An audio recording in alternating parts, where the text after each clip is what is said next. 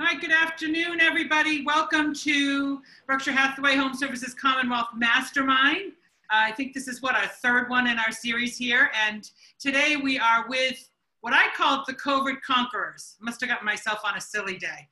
But we are 3 months into what's been really a very challenging time of the COVID piece, right? We're 6 months, we're at the halfway mark of the year.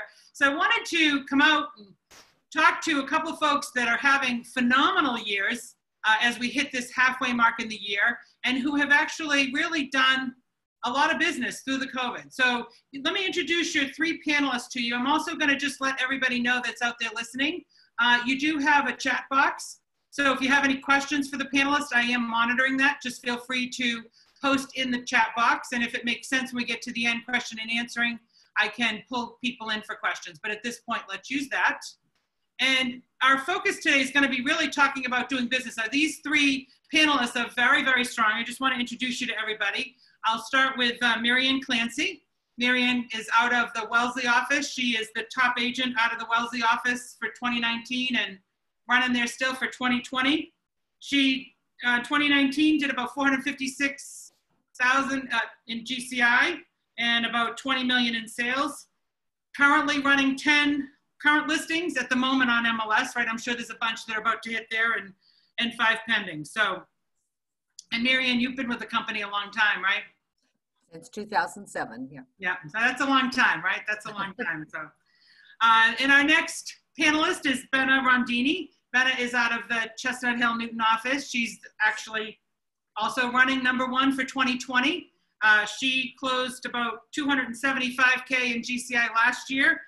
And this year is actually, with her closed and pendings, already over that number. So she has already beaten last year's number on her 2020, given what we're going through with about just over about 13.5 million in sales, and currently has 2 listings out there on the market. And Benna and I actually go back to when you were new. So is that 5 years now, Benna? I started January 2015. Yeah, so yep. 5 years ago, I met Benna as a brand new agent. She's been coaching and training ever since, right? And came at it strong with the Rookie of the Year the first year, and then just kind of went crazy from there. Yeah. And our final panelist is Owen Toland. And Owen is with the Belmont office. He works with the Toland team with his partner Carol. And they did about 17.2 million in 2019. And 2020, I'm having trouble compiling your numbers, but I know it's pretty, you're running ahead of where you were last year, not for the whole year, but where you were at this point last year. And you've got currently 6 under contract and 4 current listings out there, right? Yep. And when you came into Berkshire Hathaway Commonwealth through the Century 21, right? Correct. Mm-hmm. And how long have you been licensed? So I've been licensed since June of 2011. So 9 years now. So about 9 years. All right. So we have a very esteemed panel here in front of you. They all bring their unique talents to the table for you to help, really enhance your business. Part of what we want to look at is when we're at that halfway mark in the year is how do we set ourselves up for that strong end of year? So let me kick off. I'm going to ask to start asking some questions. And again, if you have any questions, feel free to throw them in that chat box that you see down at the bottom. So let's start with just a general question in terms of this COVID point, from March when we went into the COVID market to now, what do you think is working best for you in this market? So let's start from that, because you're all doing a lot of business through COVID. What do you think has worked the best that you've incorporated into your business during this time? Well, I'll start. Okay. Actually, I think probably, really, I hate to be boring, but the same thing that's worked in the past. But I tried to think of what I would do, what I'm doing that's not even different, but what I think is important about what I always do during the COVID crisis. And I think one is being positive. I think positivity is very important. And the second is knowledge. And with positive, I mean, I've always been positive, but I think it's even more important now. People are afraid. People are scared. They're depressed. The world is coming to an end. They see horrible things on the news. So even though I've always felt positivity is important, there's just nothing nothing positive about being negative. I mean, so there's no reason to be negative. I don't care what the situation is. You can always turn a positive into a negative. The other thing I think is knowledge. I think because people are so afraid, it's very important for you as the real estate professional to be extremely knowledgeable so they have a feeling of trust, whether it's knowledge about the market, about what's going to happen, what the future is. I mean, none of us know. I mean, half of us are going to be right and the other half is going to be wrong. But I try to do a lot of research about what economists are saying. There's nothing better than pointing to a specific person instead of just saying, I think, because no one really cares what you think. Right. And in part of the research, I've used Dr. Lawrence Yun, who is the chief economist for the National Association of Realtors. And if you look up some of the things that he's saying about COVID, about the economy, about real estate, about what's happening in the world today, he's got some very, very positive thoughts. And I think he's a good resource. He's not, I know he, is the chief economist for the NAR, but he's also pretty independent. He's a brilliant person.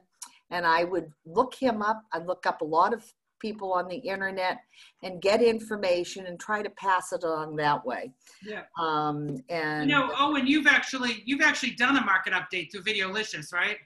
Yeah. So just piggybacking off of Mary Ann, same exact thing. I mean, you want to be knowledgeable about the market, about interest rates, anything that has to do with real estate, because you want to be that beacon of knowledge for the clients that have uncertainty. When there's uncertainty, that's when people are going to take a step back, whether it's buyers or sellers. So you want to make sure there's at least some level of certainty for the buyers and sellers.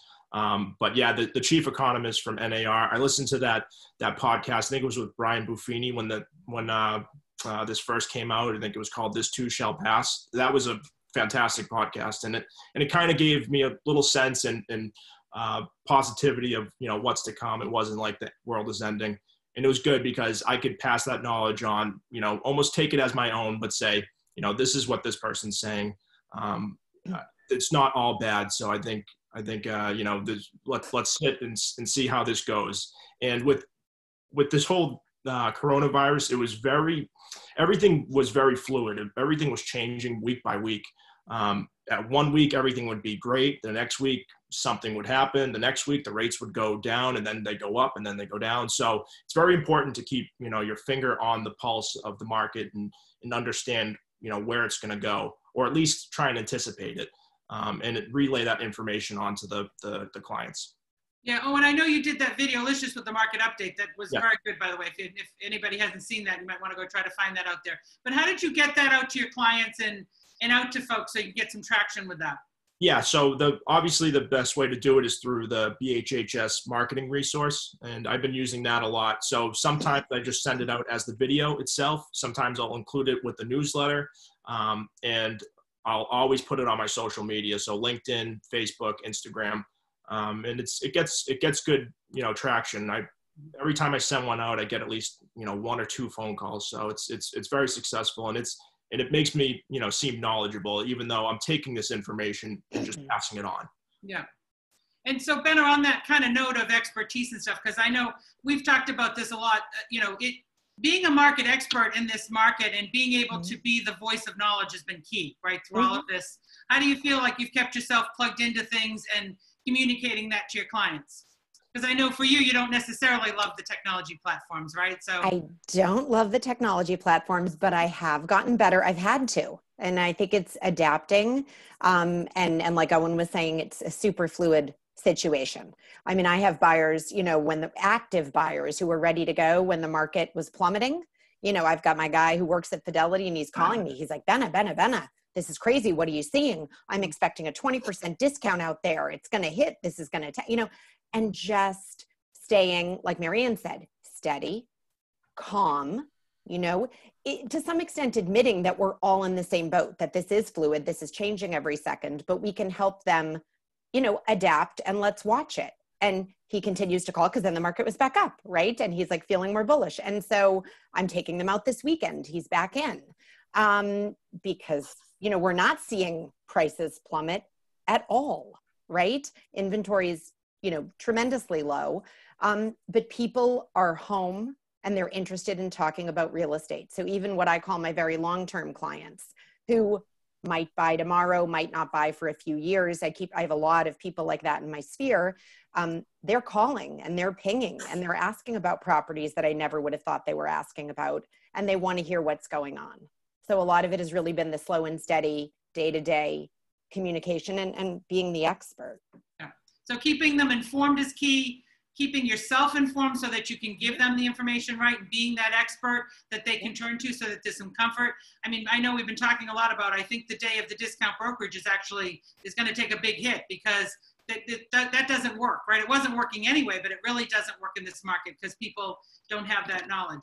So if we jump over to like on the buy side first, because I know you guys do a lot with listings and stuff too, but on the buy side, you're talking about how competitive this is. You know, we've got ridiculously low rates right now. We're hearing 3% and lower, and we're hearing multiple offers on so many properties. How are you strategically winning and putting so many things under contract on the buy side? Oh, and you want to start this one? Yeah, so I mean, I'm lucky because I'm working with a lot of young buyers, and when this first happened, when coronavirus was really ramping up in the U.S., you know, the young buyers weren't afraid to go out and look at houses, whereas maybe the older buyers were a little more cautious. So I was lucky in that sense. I'm 29, so a lot of first-time home buyers, but now it's, you know, there's a little more certainty. People are out there, so you have to get creative with offers.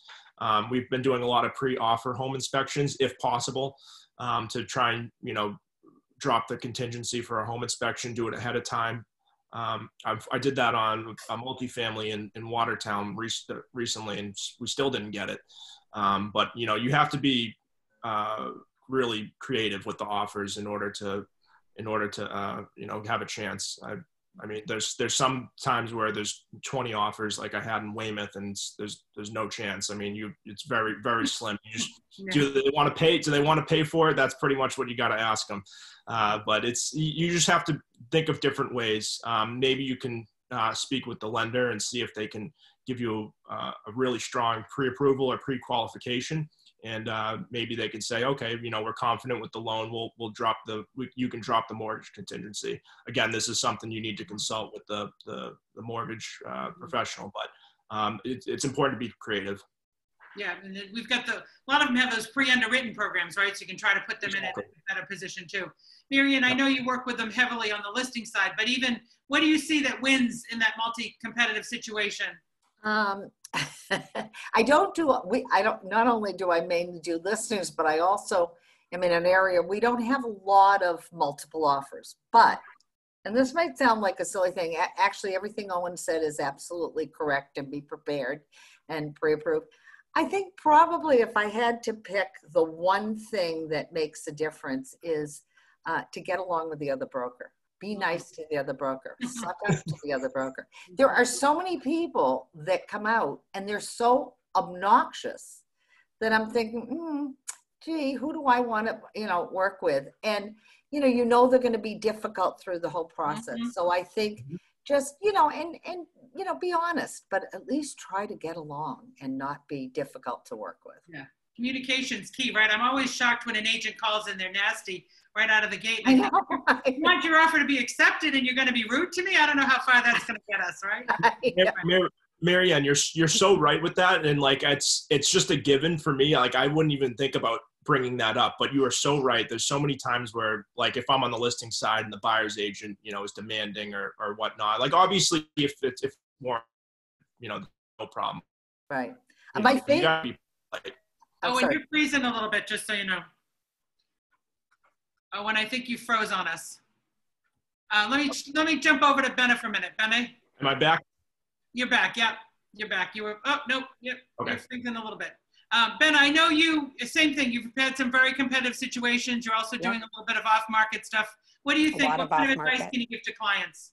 Yeah, well, I mean, just to the off-market point, I mean, in my markets, we have tremendously low inventory. I know we've had it for a long time, but this has just made it worse. A lot of the sellers are freezing, not putting their homes on the market. They don't want people traipsing in and out of their homes. They have college kids home living with them, young adults living with them, and they just don't want to let people through. So a lot of prospecting that way for my buyers and trying to say, how about just one set of buyers through? Because they still want to sell. So I've been working that a lot, and had some success with some off-market deals and being aware of off-market deals, networking with other agents, because they do have non-MLS listings and quiet listings that, they're not, I'm not getting the emails on necessarily, right? They're not being widely broadcast, but and that's back to Mary Ann's point about getting along with other agents and building relationships and letting them know that you have a lot of buyers, qualified buyers, that you can get the deals closed. So that definitely, goes a long way. But, I just had a recent transaction where the house had been on the market about a month, which is a long time in sort of our market. Yeah. And, we were one-on-one. So we started lower than list with like just a nice standard strong offer. And right away, right, what happens? It becomes a bidding war. Someone else who's been circling gets interested, and it's psychological. Oh, well, if they want it, then I want it. And my people, we talked it through and were really able to step up back to interest rates. They listened. We looked at the rest of the market and how much, they said, well, in a few months, we're going to have to spend $100,000 more than this to get the house we want. So let's go up 40 on this one and just lock it up. So, but that's been going on for a long time. I think all the things, the pre-approval and selling anything you need to sell first and all that. Scarier to drop a mortgage right now, I think. Yeah. Have you guys had trouble, you guys talked about how people thought they were going to get a discount in this market. So have you had trouble sort of communicating the reality to folks or getting them to believe you when you've had them out there? I think the proof's in the pudding. Yeah. I mean, the data. You're out there and there are a lot of people, we're going to get a good deal. That whole philosophy, I think, lasted, probably about a week. I think everyone, including agents, were stunned at how active the market was in light of COVID. I think the first week, maybe 2 weeks, everyone was a little nervous about it, but quite honestly, that whole thing went away right away. I think people realize that. I have a few people that keep threatening the world's going to come to an end and the, stock market's going to crash and we're going to be in a major recession and negative. But anyhow, and one other thing, speaking of negative and positive, this goes back to positive. When you're presenting an offer, and this goes for any time, don't tell the other agent how much they hate the house. And while that sounds silly, you might think, well, of course I wouldn't do that. Do you know how many people present offers in a very negative, because they're thinking by saying negative things, you're going to not showing their hands, right? It's just so stupid. Yeah. And I say, well, I want to find someone that's motivated to buy the house. Your people don't seem terribly motivated. So just a little side comment. Yeah. Be careful. So not only have good communication, but be careful what you say, right? Right. Exactly. Yeah, set up better. Yeah, go ahead, Owen. One more thing. It's really important in a multiple offer situation to put, to follow the offer instructions that the listing agent has. I'm sorry if I blanked out and someone already said this, but make sure if they want one PDF, make it one PDF, have the, pre-approval, the check, everything. I know it sounds simple, but for newer agents, and there's multiple offers, it's so much easier for the listing agent to go through and go bang, bang, bang, and just see all the offers. And I can't tell you how many times I've been complimented by listing agents saying, like, you put a professional offer together and it really helped out. Whether it won me the house or not, it's still very important to make sure you present a professional offer, and it does go a long way. Make it easy for that agent to work with all those offers, right? They're trying to scramble with all of them. Have any of you, I know because we're seeing a little more of this because of the tough the market's been, competitive, and because we're also seeing houses sort of come on, especially during the height of COVID, the whole come on Wednesday, Thursday, open it up for weekends sort of went away because people were around during the week. Have any of you pushed the offers in terms of quicker deadlines than the offer deadline to see, when you had a very strong client, see if you could beat out the competition that way? Anybody try that? I've tried it, I think once, but they just, matter of fact, I know once during this time, and it didn't work because they insisted on waiting. And They knew what they had. They knew the commodity they had. Yeah, that's right. Yeah. Yeah. Yeah, Because, that happened to me in I think it was in Walpole. My buyer really wanted to put the offer in. It was a Friday. I think the deadline was like a Monday or Tuesday. We put the offer in. I hate doing it, and it didn't work out. They didn't get the house either way. So yeah. And I haven't done it, but I know it's been done and has been successful. I've just heard from other agents, not widespread, but Depends on the property and motivation, right? Yeah. Yeah. Yeah, especially if you get somebody trying to get in another house and they're nervous, they just want to get the quickest contract. Yeah. Somebody out in our audience world is asking about or mentioning about personal letters too. Do you guys include personal letters? And do you think they get you traction? it depends on the seller. Yeah. If the seller's a family, or if sometimes it's the seller is not occupying the home and there's no sentimental value. If there seems like there's sentimental value, then it can't hurt if the buyer wants to do it. And during this time, again, it was another one-on-one offer situation, and we were just trying to get the price down. And they had said, absolutely not, no more, and we stated our price, but we added a letter and just said, we understand you need more, want more, we respect it. If you change your mind, let us tell you a little bit about ourselves. And that was it. It was done. And Yeah. it worked. That would work. Yeah. Yeah. I'm surprised. I honestly would have thought these would have been silly in the past, but I've been amazed at how it does work. People do notice, and I call them love letters. And I send them with the offers. And I know from a listing standpoint, sellers amaze me. They do like them. But I will caution you as a buyer's agent to suggest that you read the letter over first. Yes. I've seen some pretty amazing things. I've actually had a seller tell me to tell the buyer to go, Okay, yeah. Good advice. As agents, we don't always worry about that, right? We just throw it in the package and think, oh, it's good, it's personal. You might want to read it. You would hope they wouldn't go there, but you would hope, but you never know. Right? Yeah. So let's jump over to the listing side, because you guys all deal with a lot of listings. And obviously things were very different 3 months ago, right? As we're starting to put stuff on. So what's different on your listing side, whether it's from the listing presentation piece to actually putting the property on the market to letting people in? What's really the biggest differences that you see over these last couple months, these last 3 months? Benna, do you want to start? I'll start at the very beginning, and then maybe you guys can pick it up through the process. But if we start from a listing appointment, of course, most people really don't want you to come over, and really haven't wanted that. So feel like, well, I'm close to wanting to sell, but so and again, probably a lot of people are doing this, but I just make them feel calm and confident and safe. I speak to my own self and how I'm social distancing and how I am taking it very, very seriously, as is the entire company. And I kind of walk them through that process, how I would show up with a mask and with gloves and with booties to the listing appointment, and we'll keep away from them. And I also suggest that I send all the documents electronically, so I'm not handing them a CMA like I used to, which I do love paper, I'm sorry, but I've given that up to make them feel comfortable. I electronically send them the CMA before. And then I say, let's just show me around the house, and then let's sit outside. So we've actually changed listing appointments by weather, but it's worked really well with several people, especially, well, I won't say, with many different people. People have young children, people are older, people are immunocompromised. So I go through the house pretty quickly, just take a quick look, and then we sit out on the deck or the patio. The season is cooperating, and it's made people feel much more comfortable, and it's been successful again, that's just the first end. Have you done any Zoom listing presentations? I haven't. Yeah. No, I haven't. That's gone far enough. They've been okay with that.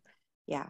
And then of course, I don't know but Matterport has become, It's now a requirement. It's no longer an elective, right? I had great photographers and great floor plan people, and I only was using it for higher end listings, but now it's across the board, and I get so much positive feedback. And if I may plug Miss Carrie Howells, I love her, right? She's the Marianne, best. we now have the Commonwealth Matterport piece, so that even when you get to the smaller offerings, where really actually it was a price issue, you know, it was too expensive on some of the smaller listings. Now you've got that package to go to so that you can actually offer it on everything, and it has become critical. Anything else on the listing side, Marianne, on the presentation? Not really. I think, you know, pretty much I think Ben has handled it all. I haven't found it that difficult with my seller clients. And, you know, I think maybe the first, you know, couple of weeks, but I think people are pretty calm about it now. Yeah. But nothing really bad.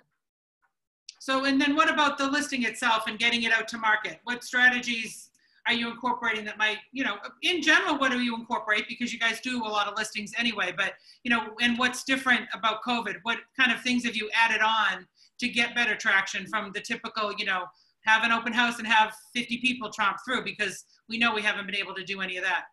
Oh, and you want to kick us off with that? Yeah. So obviously, you know, the Matterport is huge. It's the next best thing to being at the property. The quality is just so nice. And if you get a good person who does it well, they can do a bunch of stops, and it's really like being there. But yeah, there's been changes. I mean, we have to, you know, move with the changes with the open houses, or the limiting how many people can come in at a time.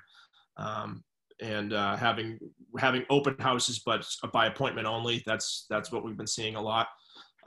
Or just, you know, appointment only. And like we just listed a 2-family on Crescent Road in Belmont. So we're the first floor is tenant occupied. We're only going to do that for second showings. We're not even going to offer that. But we're doing an open house. We're just going to do pretty much appointment only, and see how it goes. And hopefully everyone cooperates and behaves and is respectful, and is patient, most importantly. So we're always trying to cater for the buyers, but I feel like there's a lot of pressure now because people really want to get in the house and take a look. But sometimes there's a line, sometimes there's a lot of people, and you kind of have to mediate that. Yeah. And Marianne, you're running a lot of listings. How do you manage? Yeah. 10 currently. How do you keep on top of all that? I don't know. I'm pretty organized. I have a helper, and you know, I have a great office where a lot of people are happy to do open houses. Which, by the way, I think, and on an aside, the open houses have been actually great. I've picked up more buyers myself. I don't usually I probably picked up since COVID 1, 2, 3 or 4 buyers from open houses. Because I'm finding most of the buyers that are coming either by themselves without an agent, because no one was doing open houses. Mm-hmm. So other agents weren't picking these buyers up. So they were coming unrepresented, or a lot of them are represented by Redfin, and they're not really represented. Mm-hmm. They saw it in Redfin. They don't really have an agent. Yeah. So it's pretty easy to get a Redfin buyer. So actually it's been great that way. I've tried to, at the beginning, it was great. I mean, I kind of wish COVID would happen all the time, not the illness, but this is the best thing that's happened to me in real estate since I started. It's great. You know, the agent calls, they want to see the house, and I have to qualify them. Are your buyers serious? Do they have the money? Are they pre-qualified? And it kind of makes it more of an important showing to everybody. Mm-hmm. So I think, you know, it can only do it Thursday at 3, COVID, you know. I mean, it's just been great in so many ways. No traffic. I love it. That's a good lead in to talk about sort of, there's some good stuff that did come out of this, right? In terms of how you run your business. And, you know, from what I've heard from some of the past panelists too, it's a little more control on your time in your business, right? Because there's a little less of that running around like crazy with people because you've got less tire kickers and stuff. So Marianne's talking about the positive of really being, there are no tire kickers, right? They're only serious buyers. The agents understand they have to make sure they let you know that. They have to be pre-approved. What other kind of positive things have you seen that came out of this that you hope stays in place? I hope that people are serious that keep coming out. I'm noticing that there are starting to be people that are coming out and they aren't as serious as they were. We're just starting to look. That's starting to happen again. And well, that's good too. I mean, you do want to have that. But you know, no, I think it's mainly serious buyers. There aren't as many people coming out to open houses. And because I don't make an appointment at an open house, I have people stand in line outside, one group at a time. I go in, I turn on all the lights, open doors where necessary, let one family group or party go in at a time. And I don't make appointments because I find if you have 15-minute appointments and someone's 10 minutes late, it throws them off.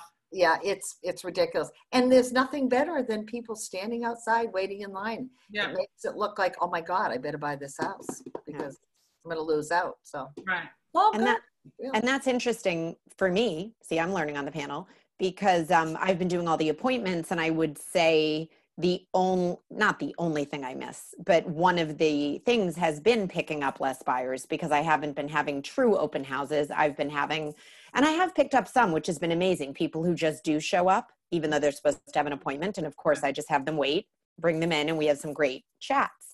But that's really, it's interesting to hear you say that, Marianne, that you're having more success. Plus, I'm sorry to jump in again, but the other thing that you can do is people don't want to touch pens and things. So I always say, I'm going to sign you in. And it's a lot harder for someone to lie when they're looking you in the face and you're running down there. That's actually a good thing that'll come out of it, right? They can't scribble and just. I know, I may do that forever. Yeah. Yeah, they can't make it unreadable. Oh, and how about on your side? Yeah, so there's a few silver linings. Just temporary. The no traffic is fantastic. I had a buyer seller in Norfolk, which is 45 minutes away with no traffic, and that would have sucked the soul out of me doing that, going back and forth. So that was really, selfishly, that was great. But yeah, there's a lot of people if they're going to see the house, like Marianne and Benna said, they're usually serious buyers. They've looked at the Matterport, and so they know exactly what to look for. My seller in Belmont said she bought a house in Dedham, and she knew exactly where everything was, and because of the Matterport. So she was showing her family around, oh, this is this is that. So they're if they're there, they're most likely serious, and everyone's most likely pre-approved. A lot of the agents are requiring a pre-approval letter ahead of the showings. So that's important to have, and it's hopefully that's something we see a lot more of, so we don't waste anyone's time. Mm-hmm. So someone out in the audience again had asked about the seller's disclosure form. If you're not doing a true open house, with an open house tent type of format, and you're meeting somebody new, are you sending that ahead of time electronically, or are you doing in-person signing so they can pull up their phone and just sign it right there? I have them sign it there. That I do have them sign. And what I do is I keep a pen. I keep a little, what is that stuff that you put on your hands? I should know. The hand gel, the antiseptic. Sanitizer. Oh my God. I kind of, and I have a glove, and I wipe the pen off. They can see I put a couple of drops of the sanitizer, hand them the pen, and have them sign it there. Okay. That's pretty easy. Yeah, through Dot Loop, you can actually pull it up on yours and either have them do an electronic, like with a glove on or something, or they could pull it up on their phone then, and sign it if somebody didn't want to touch stuff. So that was a good question though about paperwork that you might have to deal with, right? So what about, in general, like on your prospecting and filling the pipeline, we've heard a little bit of difference where, Marianne's getting some folks off of open houses. Benna, you've seen a little difference in that because of the way stuff's been running in the Needham market. What changes and or how are you prospecting now to fill that pipeline? And I think for some of you, it's the same, but what's working best for you? Marianne, you want to start? I'm sorry. Someone came. My roofer was banging. I'm sorry. I'll kick over to Owen first then. Yeah. What's working on the prospecting side, Owen, in terms of filling that pipeline and? Yeah. So, it's social media has been great because I've been putting my monthly, I've been doing it monthly, my monthly market updates on my personal, or sharing it to my personal Facebook. And again, I'm in the age group where there's tons of first-time home buyers. The interest rates are so low. There's almost a mass exodus out of Boston because A lot of companies are permanently working from home or indefinitely working from home. So I'm getting a lot of people, friends my age that I haven't talked to in a few years, reach out and say, oh, I'm thinking about buying a house. How do I go about it? So social media has been pretty effective for me. And again, just continuing to update my sphere and sending out, a couple emails here and there, a couple times a week. So it's been helpful doing it that way. And again, being informed is super important to let your first time buyers know, what the market is. Pushing out that information we see, not out of our company, of course, but out of some companies, people just post, hey, come work with me. It's like, so what? Who wants to do that, right? But letting them know that what's going on and plugging them in. Benna, how about you from the prospecting side? I mean, it really is a lot of the same, which is, for me, Owen's got the social media. We know that's not my strength at all. I'm working on it, but it is just keeping those relationships and my sphere and touching base and, talking and even, I've had a couple of instances recently, which is interesting. And it's all been above board, but, people who I met on the opposite side of transaction years ago, so they were represented by someone else and they're ready and they're calling me just because, I don't know. I mean, it's so a lot of that has been positive. And again, just following up for me, my daughter's graduating my oldest high school. So connecting with a lot of the people where they're youngest, it's their youngest graduating, empty nesters starting. And so, focusing on some of those people. But it's really the same. Oh, and through prospecting, looking for things for my buyers obviously leads to having discussions about selling and listing if it's not a fit for my buyers. So just a lot of conversations, a lot of networking with people when you can. Yeah. Sometimes a lot more picking up the phone now, right? Because you can't meet, you don't see anybody at the restaurant. Right. A lot of just like texts to shoot it off and then giving a call and follow up. And people do tend to have the time. There's more of those conversations and it's the soft sell, more the relationship management. Yeah. And it does work. That's been a positive, right? People actually have the time to talk. Go ahead, Marianne. Sorry about that. Someone was coming in now. I know, it's a little trick when they're banging on your head, right? I know, it's weird. But anyhow, I think actually during this time, it's been easier because it's much easier to reach people. It used to be that, texts, emails, and no one really pays attention. But I've been doing a lot of calling, and I happen to have a second house out in the western part of the state, and it's an hour and 20 minutes. So I use to go and to come back, and I sometimes go a couple of times a week.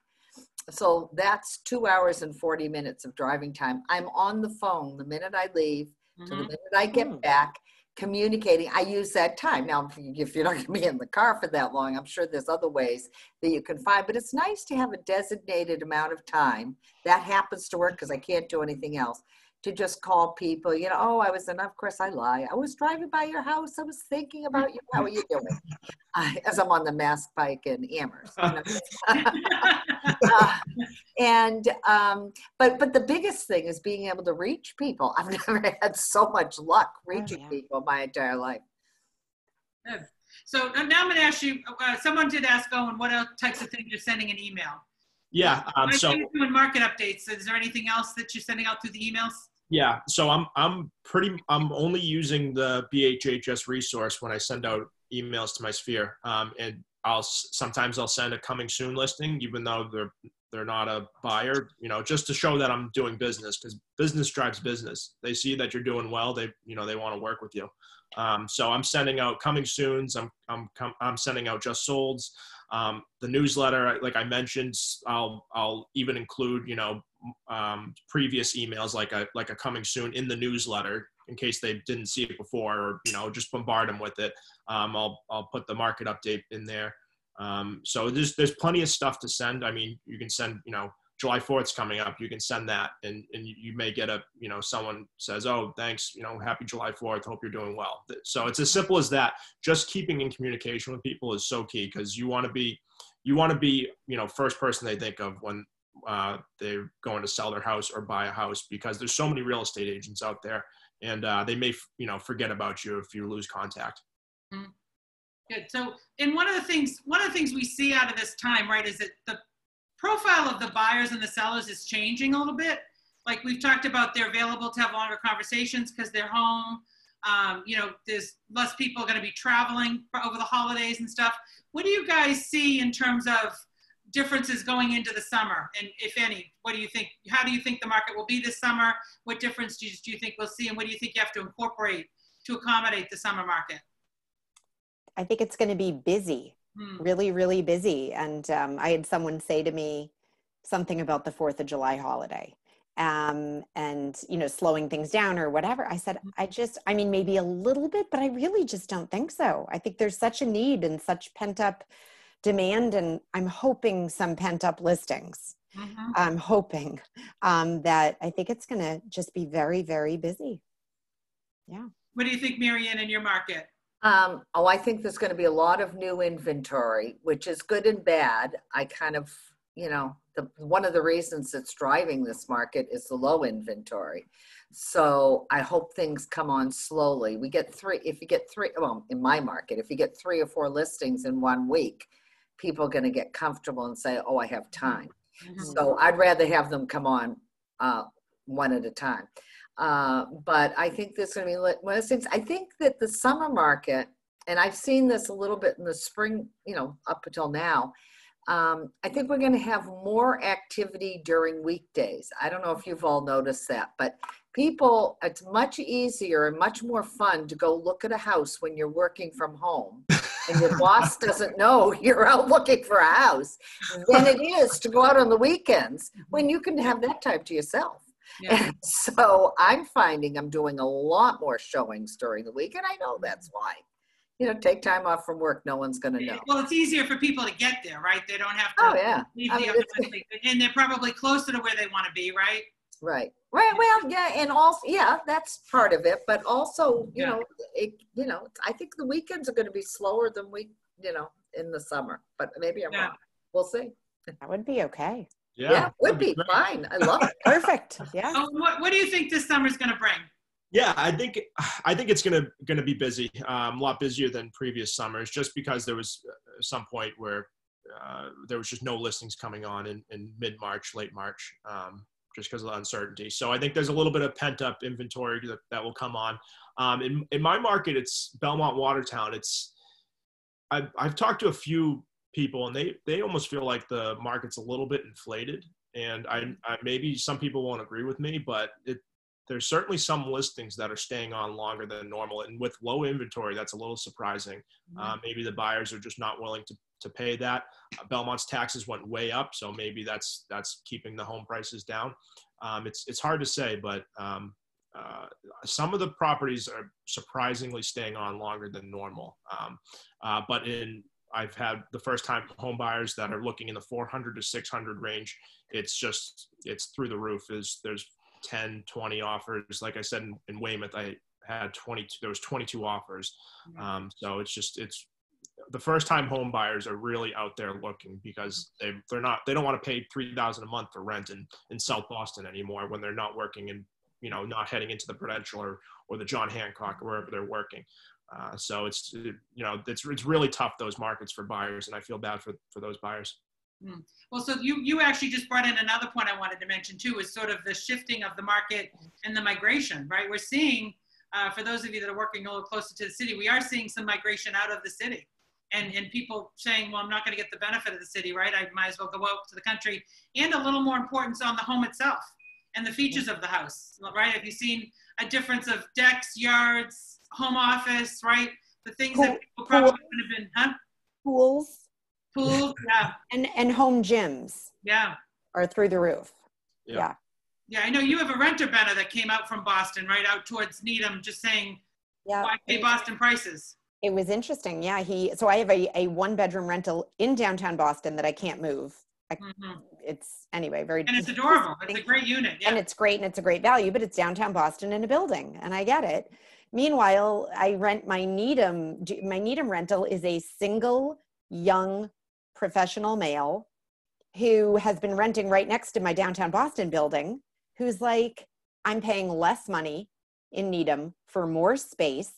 I'm going to be working from home permanently. So that, you know, the advantage of living close to my office doesn't matter.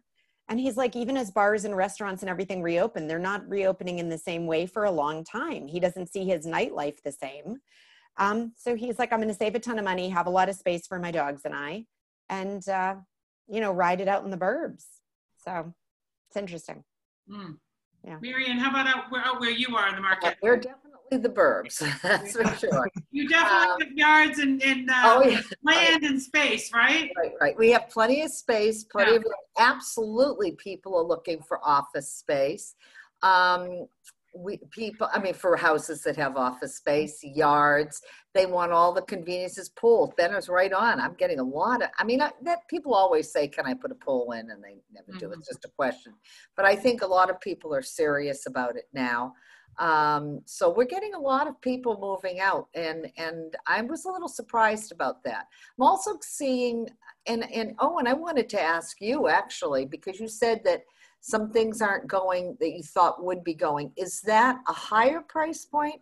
Does it have to do with price point, or is it just the last couple of weeks? And the reason why I asked that is the last couple of weeks, I've noticed things have slowed down, and I don't know if it's because, you know, it usually does the end of school, and even though it's online. Yeah, so I'd say the last couple of weeks, because I was talking with Nancy in my office, Nancy Grignon and Dave Hurley, and they said, you know, they've noticed the $3 million listings in Belmont were going, but the under $1 million listings weren't going. They had one on Dean Street, a single family, very, you know, lots of space. It needed some updating, but fantastic location, and they had trouble selling it. And that just kind of shows, you know, I think the market maybe, at least in Belmont, Watertown, might be a little bit inflated. Or maybe the buyers don't see Belmont or Watertown, the value of it, since the reason why it's so valuable is, one, because of the schools, but two, because of the proximity to Cambridge and Boston. So maybe the value has decreased a little bit in their eyes. Yeah. But it's hard, you know, time will tell. The schools have always propped up Belmont. So I think, you know, we'll continue to see that. I think maybe it's just a blip in the radar. Yeah, I know for you guys, you're a little closer to Boston. I know Marianne's out a little bit, but as you head out towards Metro West and further out, and even actually up into the New Hampshire border, it's ridiculous. It's crazy. And you've got those, you know, I think Owen mentioned just too, the first time home buyers are out there in groves with low interest rates, and they're competing for the same houses. And so some of those are going over, but price is a sensitivity, right? If it's not priced right, the market seems to flush that out pretty fast and reacts to that appropriately. Yeah. So. Yeah, the buyers aren't just letting anything. I mean, we're still seeing multiple offers and again, very low inventory in certain pockets, but they're still picky. They're not just saying, well, and that's something to talk to sellers about. Yeah. That you still need to price it right. You always need to price it right. And we are seeing, I've had some surprises on inspections where people weren't going to nickel and dime, and then they went ahead and did it after a bidding war. And I was like, okay, you know how many offers, you know, so it's still important. It always will be, no matter what. To add to that, it's the buyers, you know, what they want and what they need has changed because of this. So I think maybe they're coming from one place that didn't have, you know, a home office or a pool, and they're adamant that they need that. So that could be a reason why. Sure. Yeah. Different priorities, right? Different priorities. Focus on space, focus on location for things, right? Ability to get out. Like you said, the buildings, we're seeing some struggle in some of the buildings because that was difficult when people had to try to get out an elevator and there's 50 other people trying to use the elevator, right? That caused some issues during COVID. So, yeah. All right. So now I'm going to ask you to share a secret with everybody. What little tidbit of your business do you think is successful that you could share with folks? Something that you've used, whether it's just this year or in the past, or consistently, that you think keeps your business rolling. I know they're all looking at their list because I'm surprising them with a new question. And I'll surprise you more by going first. There you go. I love that, Benna, see? But I don't think this is just something that I always have to remind myself. So I don't know that it's a secret, and it's certainly not unique to this time because, like Marianne started with, it's the same business. Some of the tactics we need to use are changing. But it just never fails to amaze me that when I am following up with a prospect, gently, but again and again and again, and I don't hear anything for so long, and I've kind of written them off in my mind, but I keep every few months dropping something, a note, whatever, that all of a sudden they come out of the woodwork and tell me, oh, I've been reading everything you sent. I've been listening to every voicemail, reading every text, always knew I'd call you when I was ready to call you. And that is something I need to remind myself in order to keep myself going, because I'm like, really, how can they not even say hi? How can they and it doesn't mean a certain number of them are going to call back anyway at some point. You just don't know what day, what year. So don't assume they're ghosting you. They're not. They're just busy with their lives, right? And some are ghosting me, by the way. Yeah, but until they tell you to go away, right? There's no harm in right. keeping that following up going, so you make sure you don't lose those people. Right. They're going to pop up all of a sudden and move forward with something quickly. Excellent advice. Owen, how about on your side? Yeah, not just for during coronavirus, but in general, the fortune is in the follow up. So, like Benna said, you need to follow up whether they're responding or not.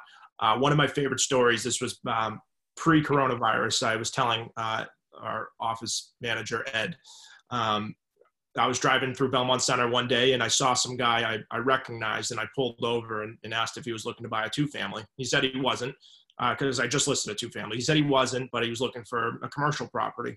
So I said, all right, I'll keep you in mind. And, 2 weeks later, a commercial property came up and it was exactly what he wanted. And I called him immediately and lo and behold, he bought it and it turned into more business. So it's always, you want to put yourself out there. I mean, I know it's hard for some people, it's hard for me, but I think that's the most important thing to do, is whether it's by email, phone call, text. It's important to remind people that, you're open for business.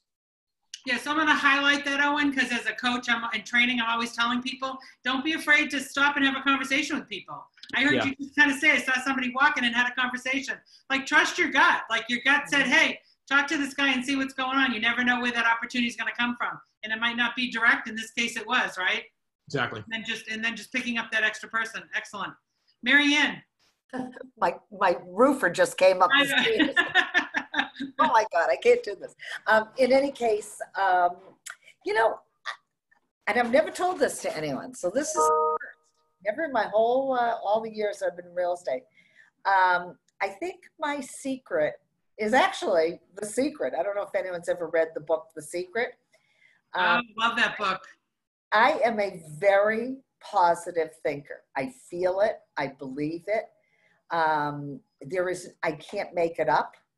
And I think I'm always positive. My cup is always half full. I can see the crummiest house and I will always think of the best part of it. And I kind of, you hear of method actors. I think I'm a method realtor. Some people go with scripts. Some people, do that kind of thing. I have to ad lib, which is why I say stupid things sometimes. But anyhow, I tried, by doing that and really feeling it, I think I bond with a lot of people. And I think that's what's helped me in my business. Positive thinking. And I know I worked for a woman one time who said, you read The Secret? And I said, no. She says, that's you. Everything else, that's you. And I think, that's my secret. That's a great book. Victor agrees with you. He loves that book. And there's a book that I've often used in the training classes we've done over the years. Ben actually might have had a copy of this. Feel Free to Prosper. Feel Free to Prosper is on that same philosophy too, about really just setting up that intention, right? And just believing that's what's going to happen. So. Right. Good. Any last minute words for all these wonderful folks that have taken an hour out of their days to come hear your sage advice? Yeah, I mean, I always like to say there's no substitute for hard work. I know it's super cliche, but there's so many agents that, won't respond to emails for, a couple hours. Like, I'm always on my email. Like, you don't have to respond right away, but at least, look like you're trying. And, it's important to put the effort out there, because it's going to, it will always return. I know we're in a commission-based business, but, the effort that you put out does come back. Yep. Benna? Oh, yes. I know. Almost done. No, I'm kidding. I've loved this. This is fun. Oh gosh. Yeah. I mean, persistence. Persistence and hard work. People do think that I thought it. My plan as a realtor, just so everyone knows, when I started, was I was going to sell 2 or 3 $1 million houses a year. That, I just thought I literally believed I could do it that way. And then, lots of time off and all this stuff. And it couldn't have been more wrong, right away got things rolling. But the hard work that it really, really takes. I may be wearing shorts some of the time, right? But I literally put in many, many more than 40 hours a week. And I love it. I love the job, but it does take a lot of time to be successful. It really, really does. And it's a marathon. Some of the transactions, you're really making negative money with all the work you put in. And then you do get a few that go smoothly and it makes it all worthwhile. So yeah. And Marianne? Well, I agree with the work part. I probably have been guilty of spending too much of my life. Working. And so don't forget to save some of your life for enjoyment. But I never say no, never. and one should, I think sometimes. I may be too much that way, but I think it's also important to, particularly if you have a high level of business or you have to have systems in place. I am never, when I have an open house, I have an open house box. When I go out to show a house, I have all my listings in my car in a file. I'm a big systems person. I think I'm a very organized person because you have no opportunity to be organized in real estate. You can plan on doing the grocery shopping at 10 in the morning and you may not get there till 7 at night. So if you're not organized in your business life, you have no control of your private life. So you really are going to be a mess. So I would say keep some systems in place and be organized. Well, guys, you heard it here, right? This is hard work, but if you put the time and energy in, you can do very well in this business. Hopefully you got a lot of really good advice today from our esteemed panel of covert conquerors, right? Forge forward. I'm going to respect their time today because they've all got very, very busy set schedules, but really appreciate the input. I think there was lots of great pointers for everybody out there today. We did record this so that it will be available